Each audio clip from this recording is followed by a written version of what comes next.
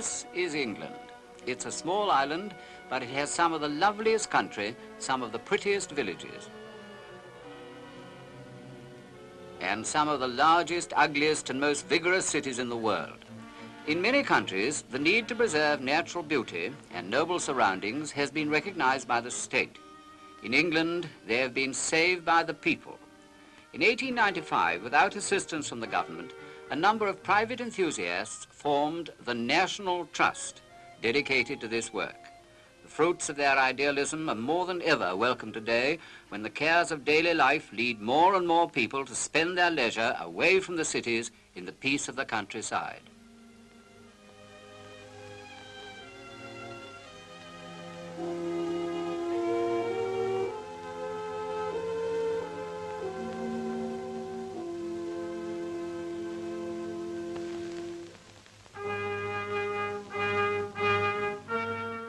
This great stone circle beneath mighty Helvellyn in the Lake District was set up in adoration of strange, forgotten gods.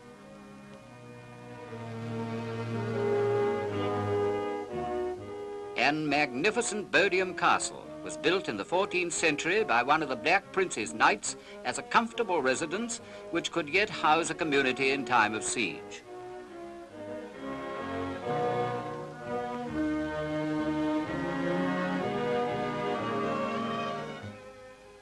Little Morton Hall, a famous example of Cheshire black and white architecture, is still lived in by the family who built it in the days of Queen Elizabeth.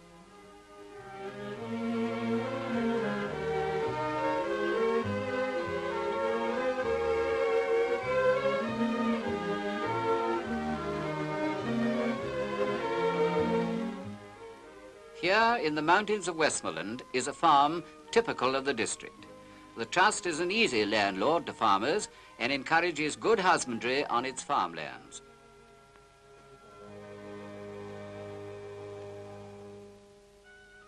West Wickham in the Chilterns is one of several villages owned and protected in their entirety by the Trust.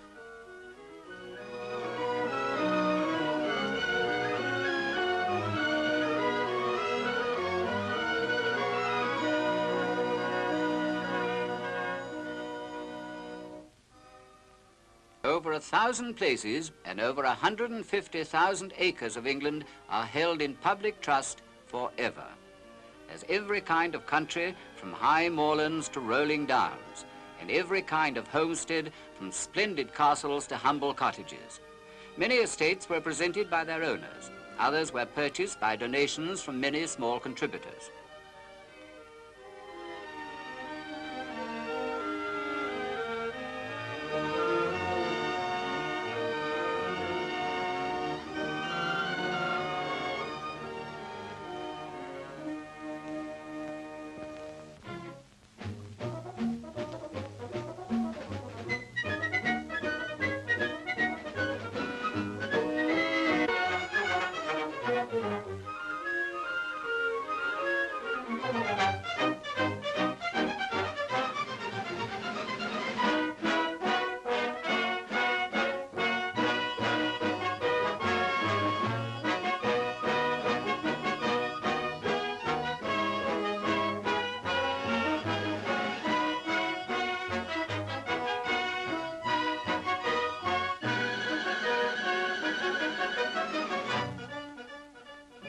To the children, the open country holds a magic promise of adventure.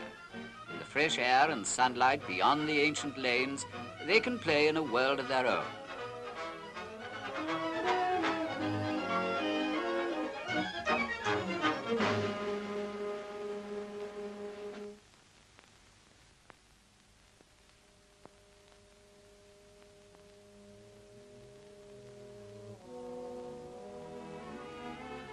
Dovedale, in the heart of England, lies near mining towns and centres of the cotton and pottery industries, whose people flock in their thousands every year to explore this lovely valley and its great pinnacles of limestone.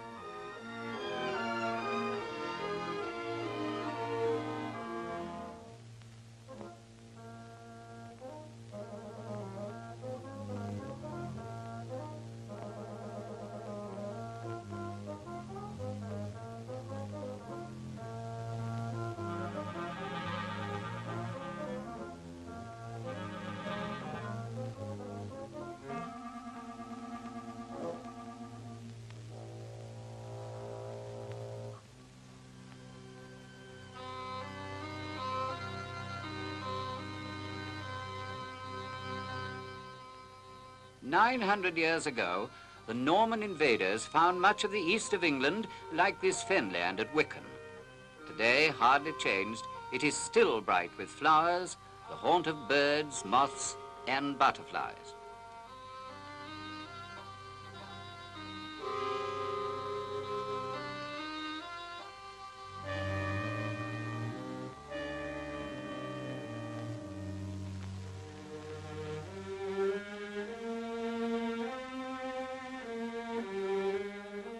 Here is England's lakeland, the countryside that Wordsworth loved.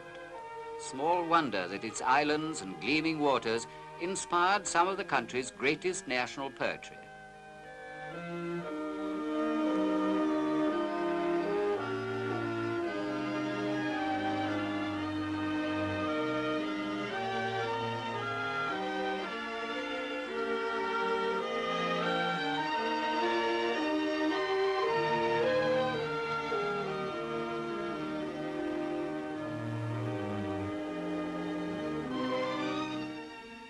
People come over these hills from far away, down the long slopes through Langdale to the Pikes,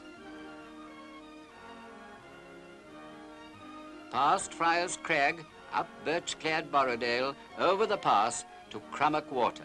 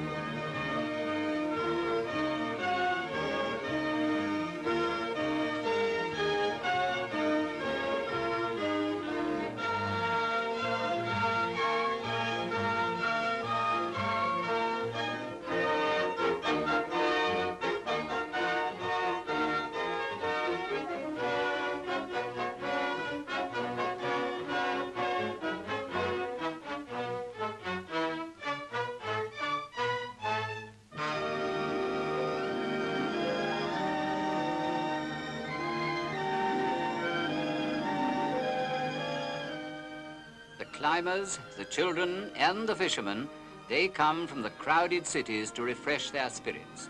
The land that welcomes them is administered by the Trust, but the people are its guardians.